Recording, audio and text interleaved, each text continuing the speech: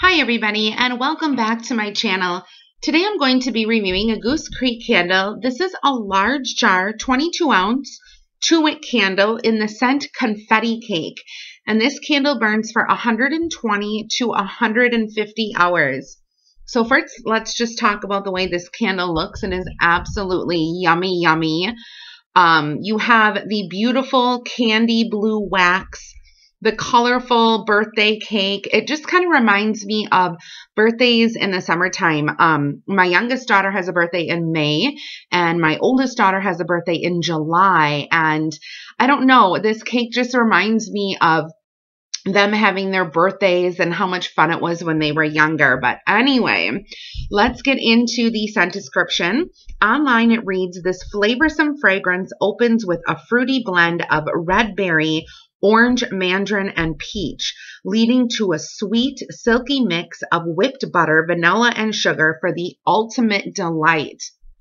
So right away, when I started smelling this candle, I got the definite pop of a red berry scent.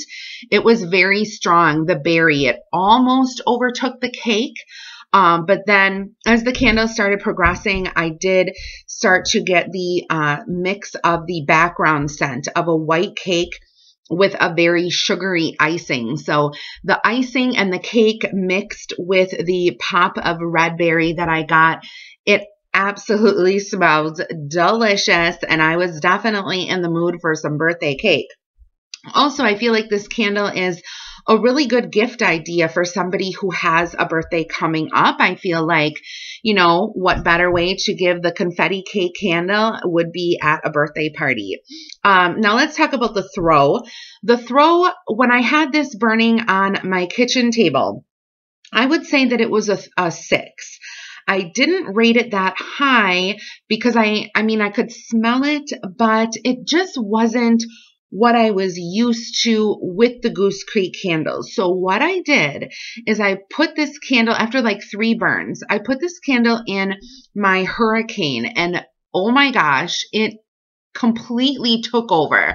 The wax pool got a lot deeper when I put it in the Hurricane, and the scent just literally filled the room. So in the Hurricane, I do rate it an 8. So you guys might want to see how the candle goes at first. See if you get a good scent throw, and if not, maybe try to stick it, you know, in a candle jar to see if you can get it going a little bit more. But the performance was everything that I expected for Goose Creek. I did have a tiny little bit of soot on the top of the jar, but really no big deal. I had a very nice even burn and beautiful, beautiful color wax. So I highly suggest getting this candle from Goose Creek. They always have sales going on. Make sure you guys check out their website. I will link it down below. So thank you guys so much for watching. Please don't forget to give this review a thumbs up if you enjoyed it. Subscribe for more candle reviews in the future, and comment down below if this is a candle you think that you would enjoy.